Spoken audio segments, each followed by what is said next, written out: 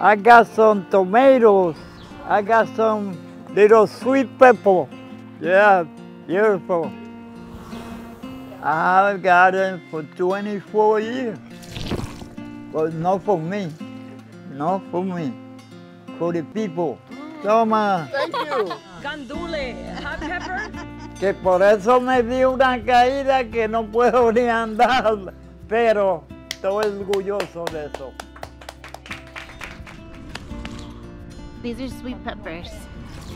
Mr. Tony's originally from Puerto Rico, and being from Puerto Rico, it's like a natural thing to kind of, grow your own crops and harvest them and eat off the land.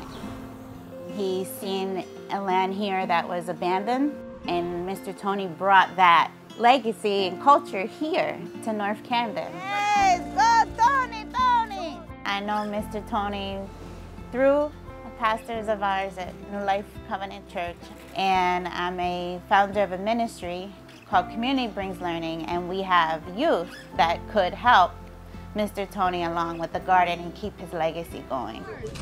It's hard work, okay? You see, I'm sweating.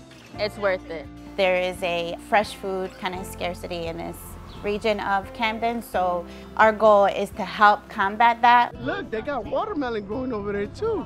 So what we're gonna do now is kind of take the reins and continue expanding the garden to feed the community throughout the year. Oh my goodness, another one! Everybody over here, they want me to get 100 years old. You know I love you, right? I told him, it's too hard, but I'm gonna try. My God gonna help me get 100. When I get 100, I say, goodbye. Goodbye, you can. Gracias, Tony. Adiós, papá Dios.